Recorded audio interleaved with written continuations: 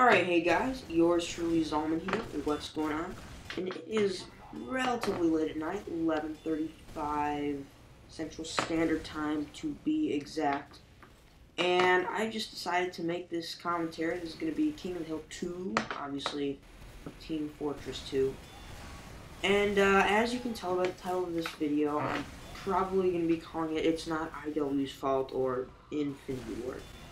So, it is quite obvious that I will be talking about the fault of MW2, Modern Warfare 2, and whose fault it really was. And it is clear that my opinion is that it is not, in fact, Infinity Ward's fault. That MW2 was such a flop, not in terms of sales, not by no means sales.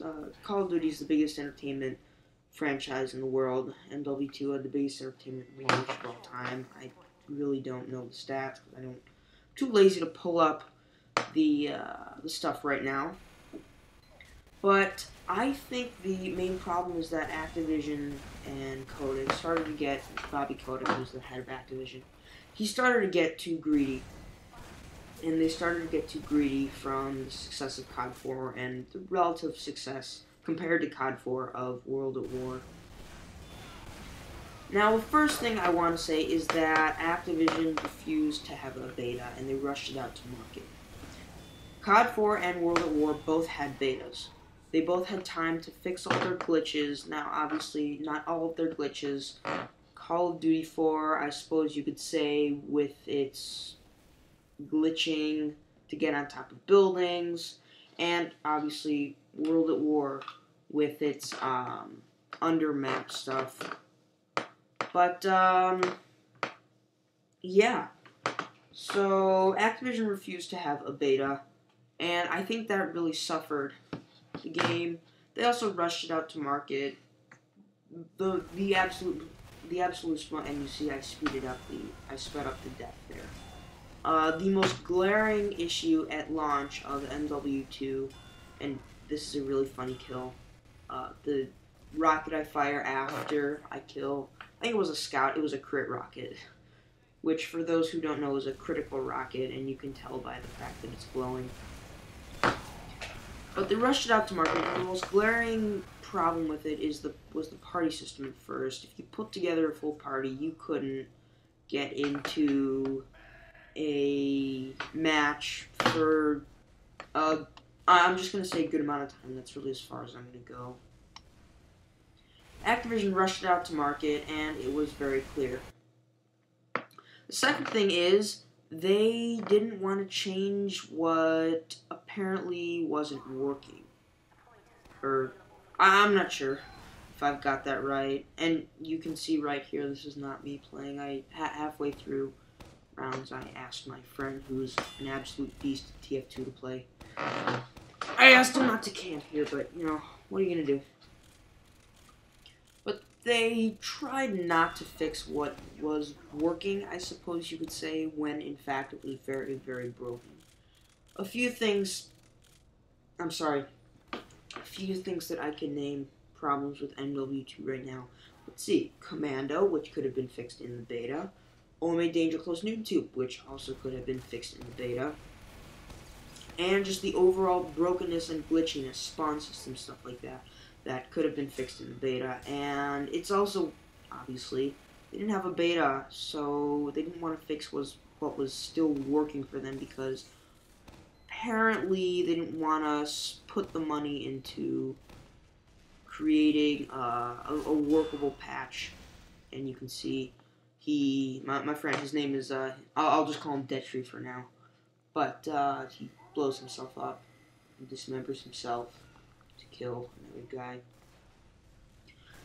But they didn't want to fix what wasn't broken, and their game suffered because of it. Second thing I want to talk about is that I have absolutely no idea why people blame Infinity Ward for the price of the map packs. That is all completely Activision, and 402 Robert Bowling, Stealth Clown, whatever you want to call him, he even said that the pricing strategies were in Activision, and there's going to be a giant fail coming up. pretty soon. It might have already happened. I'm not sure. I don't think so. Oh yes. No, this isn't it. But they overprice the map packs and they're greedy, and the reason the map packs are overpriced is because they know people are going to pay for it. And they're putting even more money into their pocket, which they don't need. It was a multi-billion-dollar launch. It made $1 billion off of game the franchise, and it's just, it's too bad how a corrupt developer can ruin such a potentially fantastic game.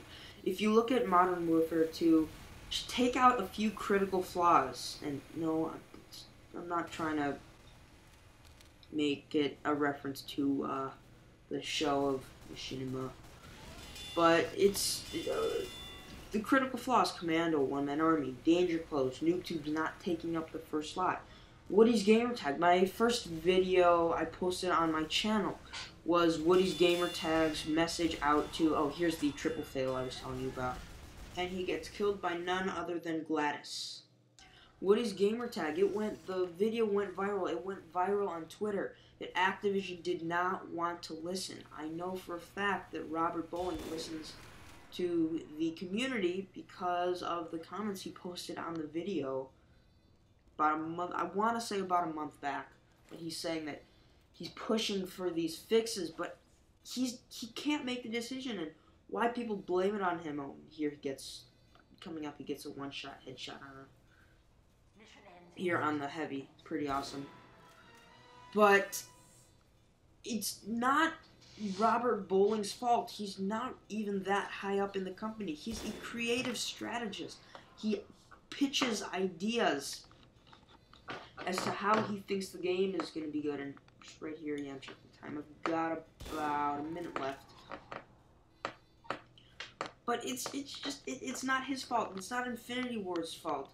Activision got greedy. They didn't want to fix their game and make sure it was perfect. They made it newbie because if they made it newbie and more to the casual gamer, then it would, and more people would buy it, and more people would keep playing it because more people could do well. And people who don't want to play with the BS of MW2 Commando, one-man army, stuff like that, they're the ones who suffer. And it's just not fair. It's just not fair. My name is Zalman. This has been a Team Fortress 2 gameplay. Have a good day.